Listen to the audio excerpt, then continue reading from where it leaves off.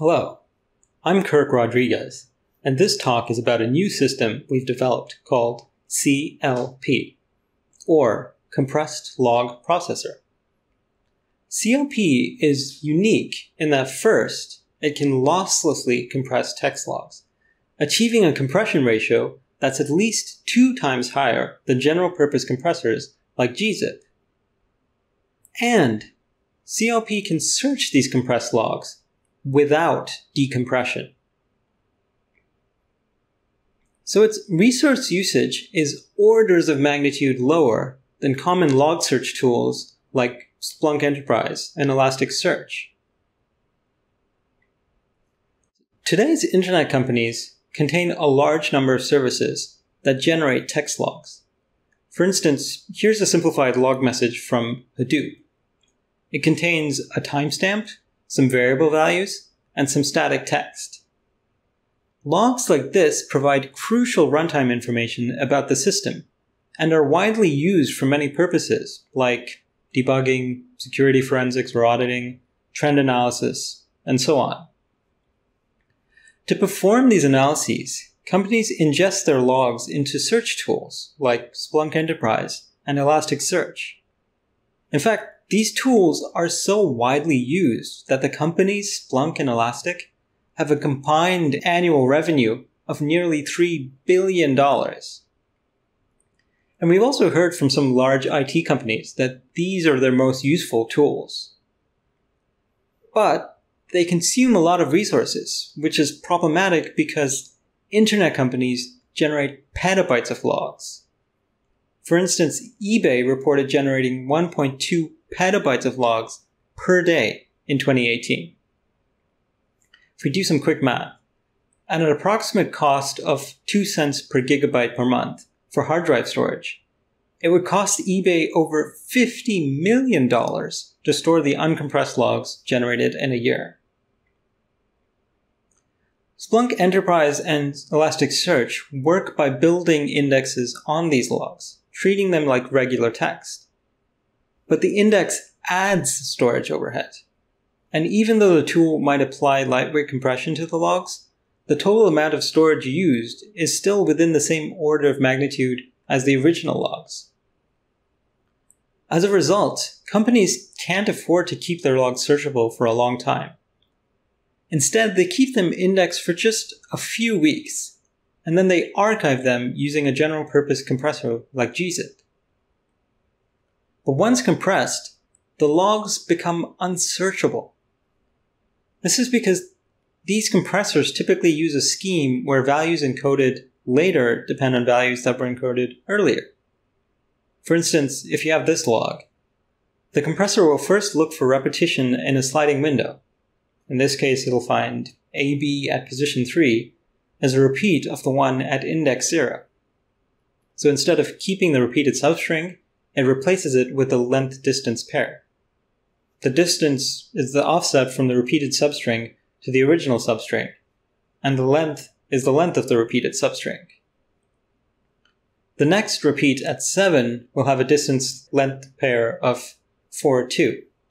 But 4-2 refers to the previous repeated string. So during decompression, the previous string needs to be decompressed first. So searching for a pattern essentially requires decompressing the entire data. But decompressing petabytes of logs is painful and resource exhaustive. So the unfortunate reality is that log search and archiving are mutually exclusive. So before we get into the details, let's see CLP in action. Here we've already ingested 14 terabytes of logs, and CLP has compressed it down to just 328 gigabytes. That's 2.26% of its original size. Now let's say we wanted to search for error logs related to containers. I could enter a query error *container. CLP supports wildcard queries, so we can enter the star wildcard to match any number of characters. Right now, CLP is searching the compressed logs and only decompresses matching results. This graph shows the distribution of results over time. And we can see a lot of unknown host exceptions. So what if we wanted to list all the unreachable hosts? For this, CLP supports piping results between operators. So first we can parse the host ID by piping results to a regular expression operator. And here we have the regex keyword, and this expression just captures the host ID and saves it in a field called host. Then we pipe these results to the unique operator. What we end up with is a list of all the unique hosts that are unreachable. Besides the web UI, users can also script their queries using CLP's APIs. And CLP also exposes a fuse interface, so users can access the compressed logs through a file system as if they weren't compressed. So here we have a fully featured Linux terminal, and we can browse the file and directories. And we can also use find to look for specific logs. And then we can open a file, and it'll be transparently decompressed. So how does this all work? CLP is based on the observation that text logs are highly repetitive. For example, a log like this will be repeated many times, with the only difference being the variable values. And even many variable values are highly repetitive, like IDs or IP addresses. So CLP uses a domain-specific algorithm to exploit such repetitiveness. Essentially, it extracts the static text and repetitive variable values into dictionaries. In this example, CLP can identify that info, task, assigned, and so on is the static text. So it'll put it in the static text dictionary and map it to the ID 4. In practice, we refer to the static text as the message's log type. CLP can also identify task 12, 172.128.0.41, and container 15 as variable values. So it'll put them in the variable dictionary, mapping each one to its own unique ID. So the original log message can now be encoded as the following sequence of integers.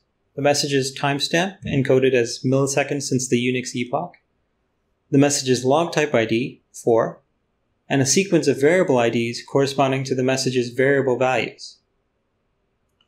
The last hex value in the variable column corresponds to the last variable, 0.335. CLP automatically identifies that it is a floating point number, which is not likely to be repetitive. So it encodes it directly in the encoded message instead of the variable dictionary. Since the two dictionaries are shared by a large number of messages, CLP essentially deduplicates the log types and variables that are in those dictionaries. CLP has an algorithm to automatically separate static text and variable values without any user annotation.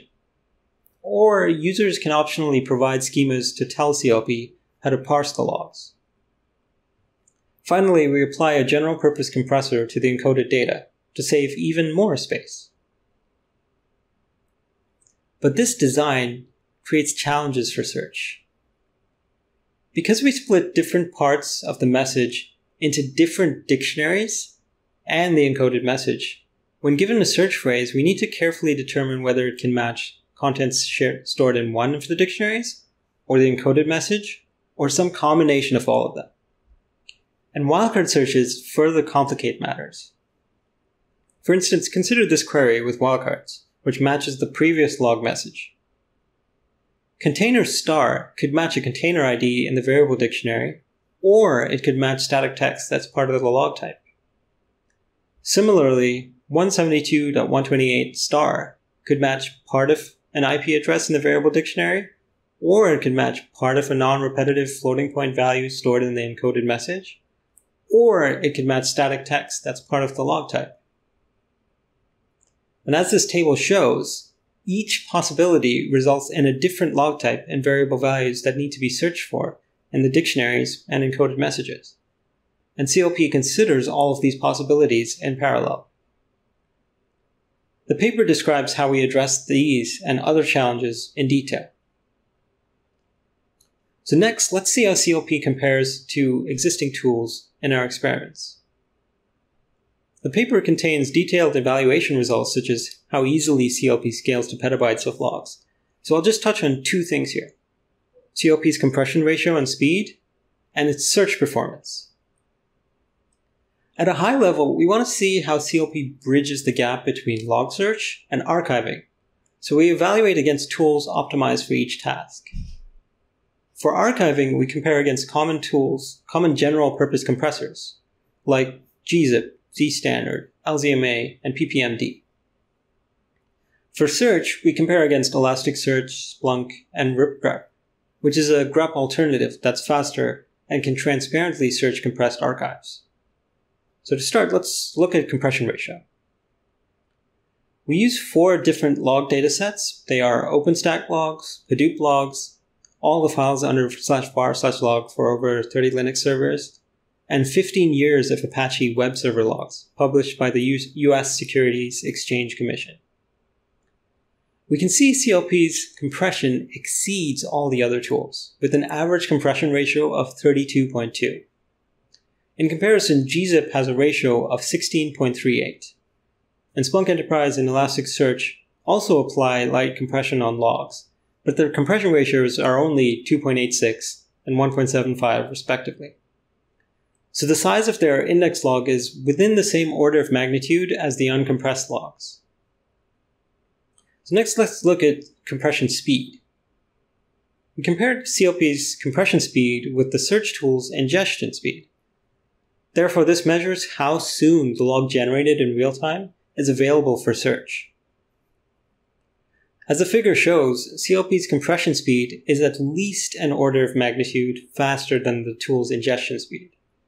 And CLP's compression speed is similar to Gzip, where Gzip is one of the faster compressors. Just a quick side note, CLP's result is better than what we cited in the paper because we've done some optimizations since publication.